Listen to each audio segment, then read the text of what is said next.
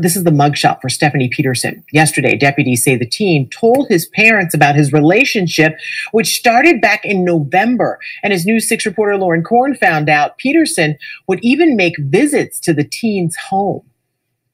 The school district says the woman was a science teacher for the last 1.5 years before resigning on Monday after deputies say she had an improper relationship with a student.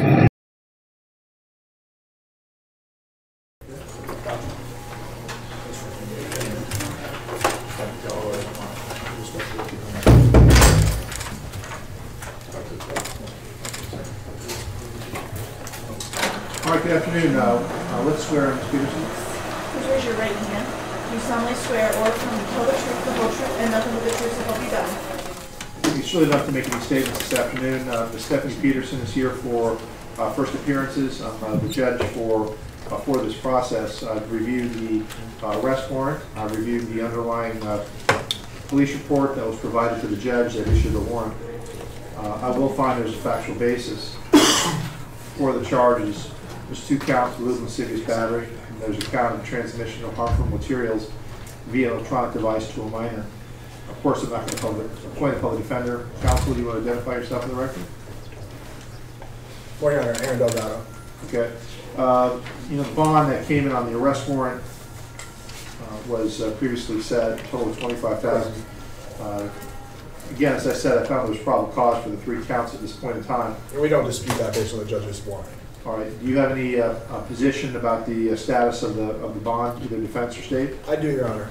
We'd be asking the court to ROR her to pretrial services with the conditions that are similar to those endorsed in the bond, the warrant. The only modification would be the no contact with children that are related to her by essentially blood or marriage, i.e. family members. But the purpose of bond is to safeguard against flight risk and to ensure her appearance in court. She's represented by counsel. She's never failed to appear. No prior criminal history. Those are all factors that mitigate in favor of pretrial release. And of course, the statute favors release on non-monetary conditions. As I've expressed previously to the court, money was not the primary concern. We resolved those other concerns. We would be asking the court to simply endorse that she follow all professional recommendations she receives and take all medications she may be prescribed as prescribed. But we feel that pretrial release is appropriate at this point. I think pretrial services may have spoken to her. I don't know if they had a position, but we're going to be asking for her to be released on her own recognizance to pretrial release. Again, no flight history, no prior criminal history, lengthy community ties, substantial community ties, and frankly, ideal candidate for pretrial services. State, do you have a position on this? Judge, given the facts as contained in the 707, the facts are fairly egregious at this point in time. The state would argue that the bonds as set are reasonable. Would ask the court to leave bonds set where they are. I would note that another condition of bond is also to ensure public safety. In this case, we have child victim, Judge, so the state is requesting that the court leave the bonds set where they are and follow any bond conditions that are established. All right, pretrial, did you have any contact with Ms. Peterson yourselves? Yes, we interviewed her prior to court. Okay. But we didn't put in a recommendation for her because she came in as a warrant. Although normally in these charges we would not recommend pretrial supervision. All right. Well, the judge that reviewed the arrest warrant request set bond, and I can't say it's not totally unreasonable, but the bond schedule would call for a lower bond. So I'm going to reduce the bond on the 2 lewd and lascivious battery charges. The bond will be reduced to $5,000 apiece. And on the 3rd count, which is a third-degree felony, I'll reduce that bond in half to $2,500. So the bond will be reduced from $25,000 to $12,500. A condition of her bond is to be supervised by pretrial services with the following conditions: absolutely no contact, direct or indirect, with the minor initials or PA and his family. Also to have no contact with anyone under the age of 18 unless related by blood or family. To not go where children normally gather. And to take any prescribed medications, to surrender any passport she has, and one of the conditions of the initial bond was to not have any devices that allow her internet access. That was one of the standard conditions at the beginning. I think I'll waive that condition. Thank you. That's as long as she's not going to post any photographs of herself to anyone. And so I'm going to have her supervised when she posts bond. Again, one of the key conditions above and beyond the no contact is to take any medications that she is to be prescribed May she report by phone to pretrial services for the first 30 days or so? For the first 30 days, given the situation that's been explained to me, she could report by phone after she makes the initial orientation meeting with them. Okay? Thank you, sir. All right. So, Deputy, would you give her a copy of the no contact order?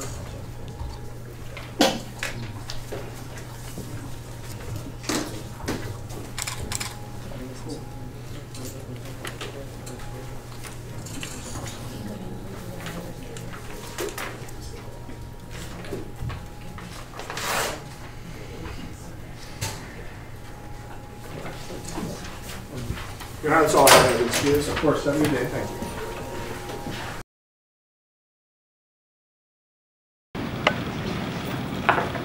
Can I get your full name? Stephanie Peterson, How old are you? 27, And the highest grade of school that you finished? bachelor's degree. All right, to count 1, which is lewd lascivious battery with a sexual act where the victim is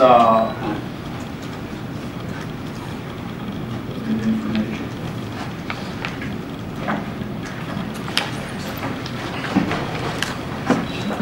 She's pleading as charged, correct? As we count 1. Now, with a victim of 12 years of age or older but less than 16 years of age. Count 1 is a second-degree felony with a maximum penalty of 15 years in state prison and or a $10,000 fine. To that charge, how would you like to plead? I'm sorry, I only accept guilty pleas on sex cases. I apologize. I should have told you that up front. I don't accept a no contest plea. And there's a reason why. A component of any sentence is treatment. And the component of treatment is admitting you did what you did. If they plead no contest here, they go to treatment and they don't want to admit anything, and then we end up with a mess. So if you want to talk to her about that before you go forward?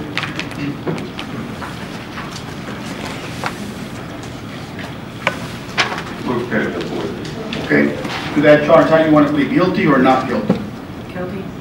And then to count 3 of the information, which is transmission of material which is harmful to minors by electronic device. That is a third-degree felony with a maximum penalty of 5 years in state prison and or a $1,000 fine. How do you want to plead? Guilty, not guilty? Guilty. Are you entering the pleas of guilty freely and voluntarily? Yes. Did anybody threaten you, force you, or coerce you into entering the plea? No. Did anybody promise you anything in exchange for your plea? No. Are you now under the influence of any alcoholic beverages or controlled substances? No. Are you under the care of a psychiatrist, psychologist, or taking any psychotropic medication at this time? Yes, Your Honor. Okay, have you taken your medications as prescribed? Yes. Do you have a clear understanding of what's happening here? Yes. In your own words, why don't you tell me what you think you're doing here? Okay. Pleading guilty for the 2 counts. To the charge? Yeah. You understand that there will not be a trial of any kind? Yes. And that the only thing that remains will be a sentencing proceeding. You understand that? According to the score sheet that has been handed to me by your lawyer, the minimal sentence that the court could consider is 120 months, 119 months in state prison. That's just almost 1 month shy of 10 years, but with a downward departure. Your Honor, that's not the score sheet that was prepared. That's the one you just handed me.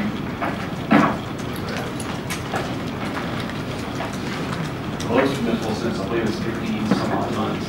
I'm sorry about that. I'm reading the points. 119 points. The months is 68 months. It's basically 8 months over 5 years. That's the lowest permissible sentence if the court finds no reason to downward depart. You understand that? Yes. Yeah. I wish with every part of me I didn't have this sinister disorder. I wish I had been making rational decisions my whole life and that I had never hurt anyone. I wish I could make it clear how regretful I am for what has occurred. If I could say one thing to the victim, it would have to be that I'm sorry. 2 words used too often without much meaning, but I can honestly say with everything in my heart that I mean it to its truest definition. The definition of sorry is feeling distress, especially through sympathy with someone else's misfortune. It's all a huge misfortune what has happened, and I hope I will be able to make things right through staying on my medication and attending regular therapy. I owe it to the victim to do the right thing from here on out. The amount of remorse I feel for what has happened will never be explained well enough through words. There isn't a day that goes by that I don't wish I could change what happened, that I didn't affect someone's future the way I did. Teaching was the most meaningful thing in my life, and it was all I ever wanted to do growing up. Knowing I was in a position of power and misused that power to negatively influence one's life is a morbid thought I have to think about all day, every day. Sorry doesn't even begin to sum up my emotions. I know my actions are unforgivable by most, and I just wish I could express to them the amount of suffering I place on myself for what I've done. I could handle the notion of ruining my own life, but knowing I have hurt someone else is something I will never forgive myself for. I used every day I have been given since as a living amends. I help wherever possible, be it at home, in the workplace, or in the public. I make myself get up each and every day and try to accomplish whatever I can because I know I owe it to society to be the best me I can. I hope that with whatever punishment I am given for my wrongdoings, I can continue monitoring my medications, attend therapy and support groups, and continue working so that I'm being a useful member of society. For the rest of my life, I will be closely monitored for the actions I have committed, and rightfully so. I know there is a price to pay for what I have done, and I'm willing to accept that. Living what is now my history will be the hardest thing I'll ever have to do. Knowing I became a person for a period of time that makes it look hard to look in the mirror every day will never leave me. I just want everyone to know my apologies are the sincerest thing I've ever felt, and I will continue to be sorry until the day I die. I guess it's true what they say, the difference between brilliance and madness is the line is so blurred because you're so smart and then you do the most insane of acts. On count one of the information, which is lewd and lascivious battery, the sexual acts with a person greater than 12 years of age but less than 16, I will adjudicate you guilty and sentence you to the custody of the Florida Department of Corrections for a period of 36 months. That will be followed by 2 years of community control. That will be sex offender community control, followed by 5 years on sex offender probation. How much credit does the defendant have? She has 2 days. I will give you credit for 2 days. On count 3, in transmission of materials which are harmful to minors by an electronic device, I'll adjudicate you guilty and sentence you to the time that you have already served.